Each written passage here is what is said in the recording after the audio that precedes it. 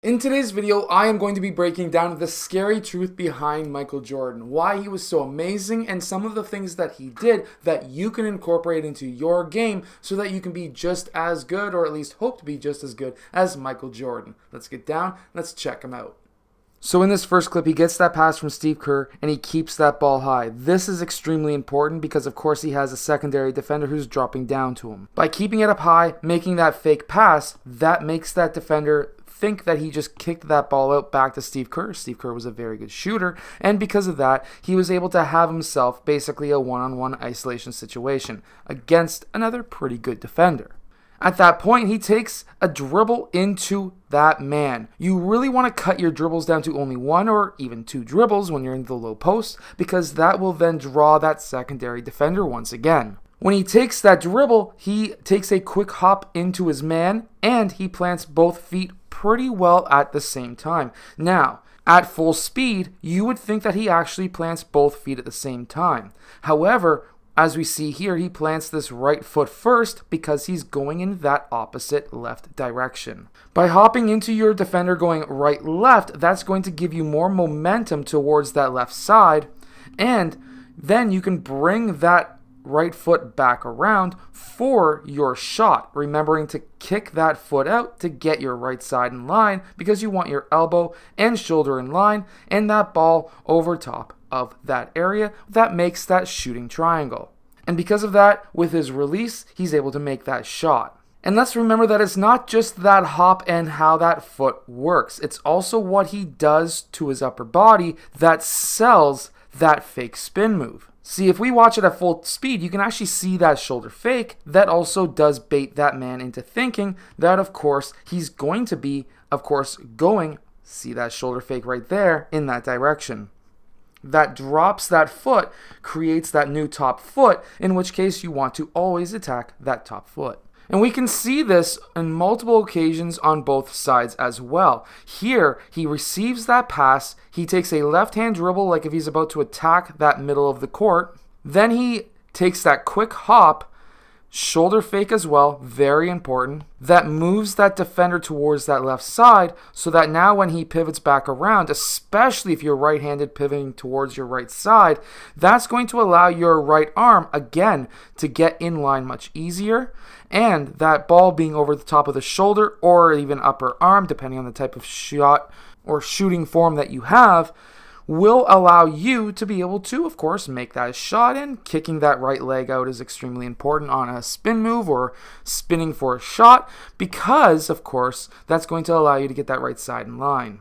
Now, of course, Michael Jordan had a lot of hang time, but there was actually kind of a secret behind it. He doesn't have any more hang time than any other player, but it's what he does with his legs that allows him to get more hang time, or to allow people to perceive that he's got more hang time. Let's take a look at this. So when we slow it down, when he's jumping, he brings his legs up. That creates more distance between his feet and the floor, so that now he can create more time in the air so that he can get shots like this off. Now, I'm going to tell you right now, when you're going back down in your shot, especially as we see right here, this is taking a lot of upper body strength. You need to have muscle strength in basketball. It doesn't matter if you're 6 years old or if you're older. Push-ups, squats are all body weight exercises that you can do even at a young age. And even here, where he's muscling through multiple players, this takes a lot of strength, a lot of core strength after hitting that defender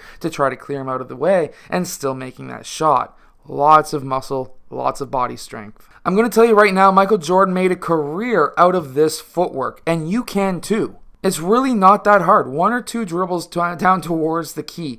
Make that hop back into that defender. When you make that half spin, make that shoulder slightly dip. And then after you make that shoulder slightly dip, you turn back around, you go up strong, 2 hands on the ball because people are going to be hacking on it. And then you're going to be able to make that shot, and one. Also change of height and, of course, misdirection. So here he's pointing over here. He's making that defender think that something's happening over here or he wants something to happen over here. Michael Jordan's also standing straight up. He's not currently in attack mode. And then, as soon as he drops his shoulders, watch that defender's feet. The defender's on his toes. Defender's on his toes. Defender's on his toes. Michael Jordan gets down. Now he's in attack mode. This is when the defender says, "Oh no," and his heels go on the ground.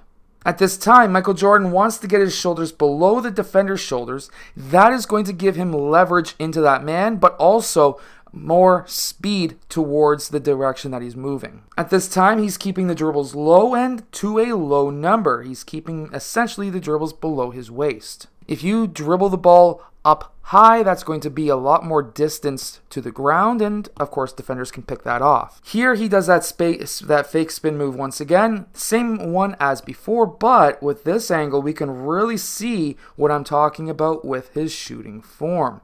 The shoulder and elbow are in line with the rim, and that ball, at least half of it, is over top of that upper arm.